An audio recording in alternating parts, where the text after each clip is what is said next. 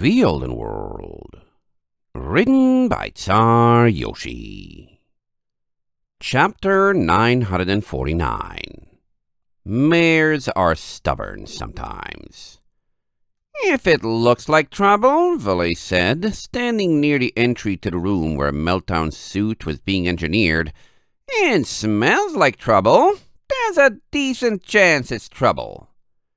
There were 3 ponies already in the room as Shinespark and Valet entered. Princess Celestia, President Kinmari, and Meltdown herself, the latter standing in Shinespark's latest prototype. It was complete enough that Meltdown could stand and move, but was tethered on an incredibly short leash to the cooling block. "Good evening, my little ponies." Celestia greeted them coolly, gazelle missing from her aura.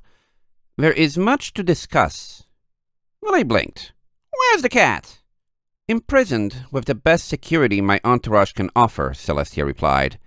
"And under constant surveillance. He is quite battered, and should he try anything again, I will immediately know." Meltdown frowned. President Kinmari looked to be the least happy pony in the room. "If these are the ponies we've been waiting for, Your Highness, may I request an explanation?" Celestia and Meltdown had a staring contest. Valet cleared her throat. "Gazelle went berserk and attacked some students." "I'm aware of that much." Kinmari's mane was. Had the situation been any less serious, Valet would have laughed. "What I want to know is why the prince of a supposedly allied nation tried to kill my students." Meltdown's eyes shadowed, thoroughly put on the spot. "I don't know. I need to speak with him to understand his thought process."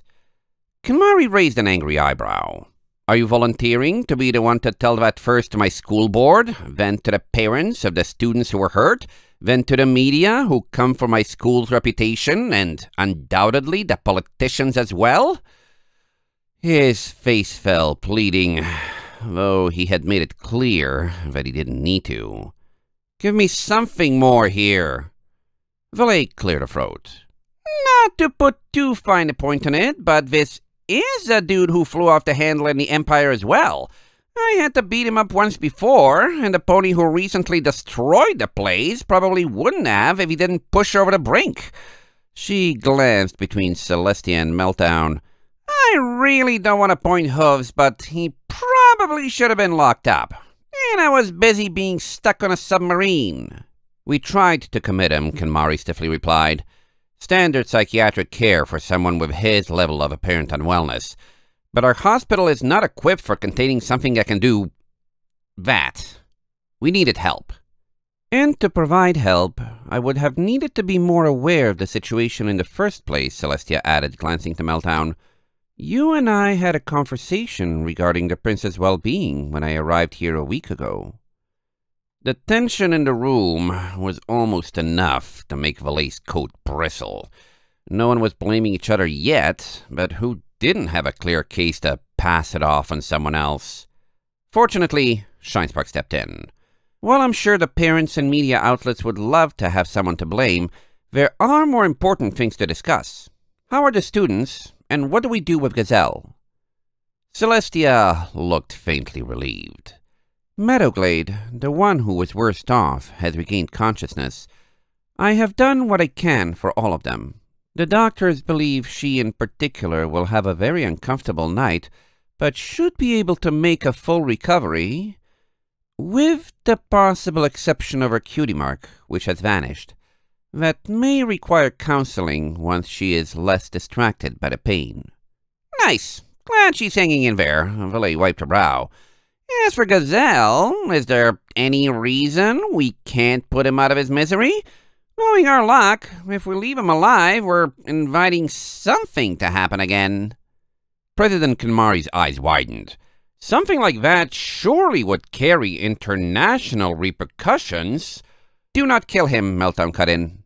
"He is of my nation." Celestia and President Kinmari both turned to regard her intensely. "Are you taking responsibility for him and his actions?" Celestia asked. Meltdown narrowed her eyes. Gazelle is mine. As the representative of the Griffin Empire, you may not kill him for this. The heat in the room rose slightly. I would hear your reasoning, Celestia said evenly. Meltdown met her gaze without flinching. He is one of the last of his kind and a high prince. It is true that he led to issues before, but he had repented and was making a recovery prior to our exodus here. A true leader must have an intimate understanding of their own fallibility to make the most of their strengths, and with the present condition of the Empire, we need such a skilled prince to recover. Return Gazelle to Grandbell with me. I request this with the authority of Gashiva. Valet loudly cleared her throat. You think he's gonna get better? Did you even see him back there? Meltdown's head whipped around. Did you? No, but I saw him in Isvaldi. Valet didn't give ground. Cackling like a lunatic, being cruel because he thought everything was a joke. Someone who has to be beaten into submission twice is dangerous. I'm all for second chances, but this went past number 2 long ago. And after that episode in Isvaldi, he changed. Meltdown's voice was impossibly calm. As I said, he was making a recovery. This is likely a truth most of you know, but sphinxes have an inherent chaotic side to their nature. It is something they must learn to fight against and control all their lives, and to expect one to fail only once is foolhardy. How many times have you done something you regret? Valet raised an eyebrow. Like enabling someone to kill every last bad pony on a continent? Including me? That's a little above and beyond normal regrets, lady. Why are you defending him? If you had seen what he did in... You didn't see him in the archives either, Meltdown forcefully interrupted.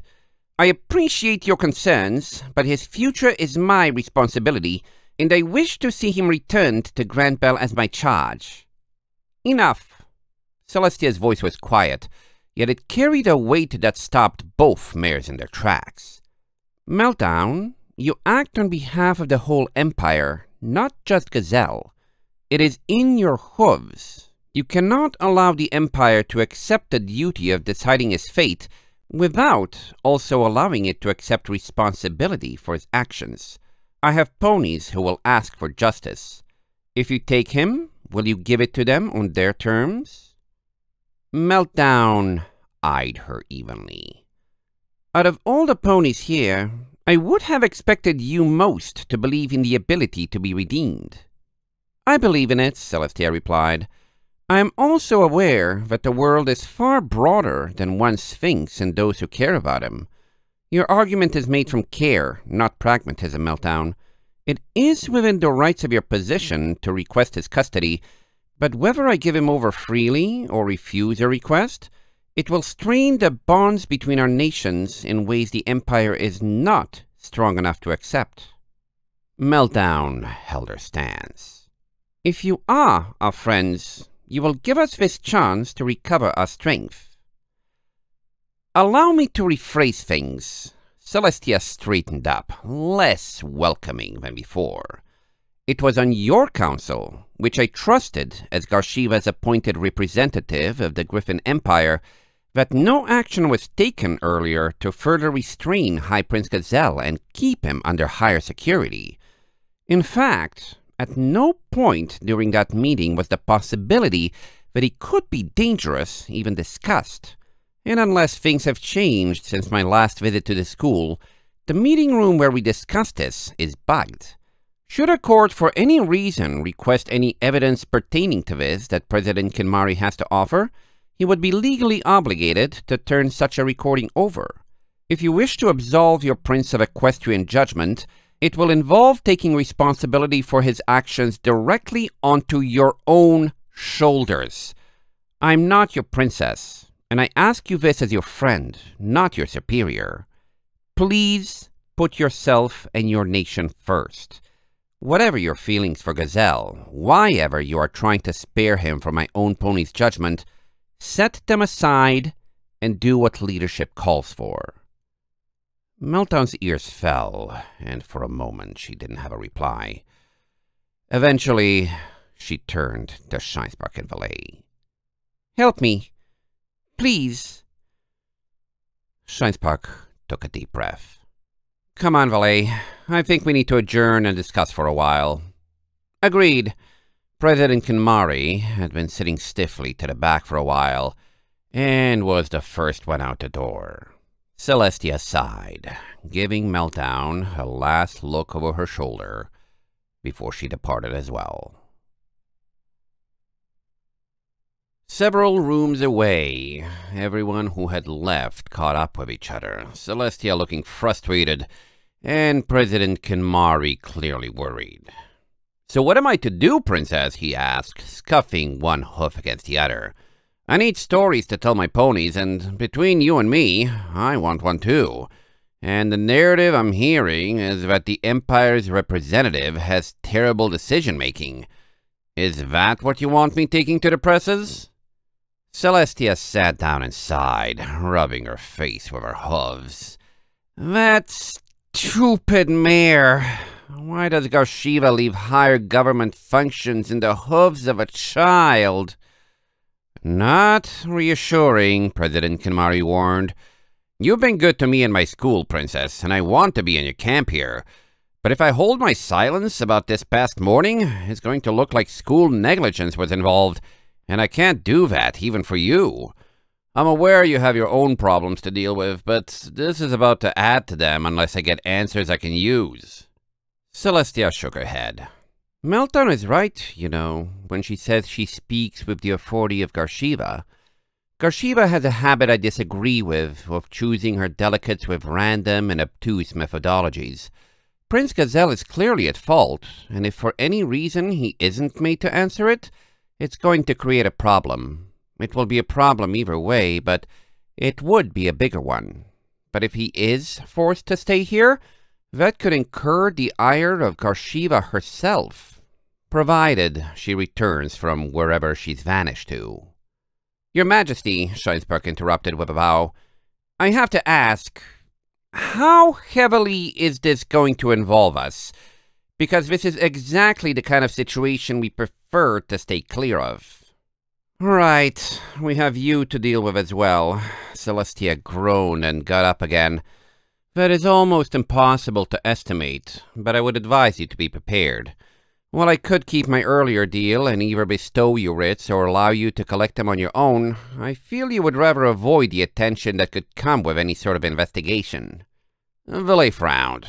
"Real quick, what even is there to investigate? The important stuff's all plain to see. Gazelle's a psycho, and he hurt some kids, and we kicked his rear." Scheinsbach cleared her throat.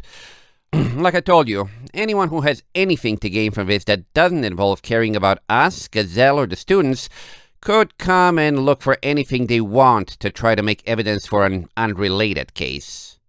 Celestia glanced at her and nodded. "You're not new to this, I see. Would you permit me to make a suggestion?" "Shoot!" Valet shrugged.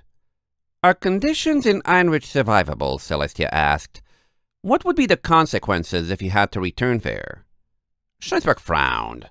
"Last we were there, the city was without power, infrastructure, and any sort of import-export capability, with a denser population than it probably should have had. They still have food production capacity and should be able to meet basic sanitation and nutrition needs, and have a capable stallion in charge, but they're very isolated. They were working to fix that, though." "Then I would advise you to return there as quickly as you can," Celestia replied. "I will give you my word as princess that once any furor for this has died down, I will visit Einrich and find you, and we can resume our discussion. But if you wish to stay clear of whatever proceedings follow Gazelle's attack, I believe the north may yet be the safest place for you. How quickly can your airship do this?" Valet cleared her throat. "Forget the airship. What about Felicity? The doctors just said she's not cool to fly." Celestia folded her ears. "You have writs of harmonic sanction. I think it would be much easier for a lone mare to avoid attention than a large group of northerners." They are saying you saved my students from Gazelle, President Kinmari added, addressing Valet and Shinespark. If you ask me to keep one friend on the down low who needs our hospital, well, I wouldn't like having her around if there are going to be investigators poking about, but I suppose I owe you a thank you. Princess Celestia nodded. I could also arrange to have her brought to Canterlot via boat and train, where it would be much easier to keep her out of the public eye, if this is what you desire. I understand that you do not want to leave your friend, and I can promise that, once she is able, if she wishes, I will help her return to Ironridge as well to rejoin you. Valet frowned and looked away. I'll have to see how she feels about that. There's still the matter of my project, Shinespark interrupted.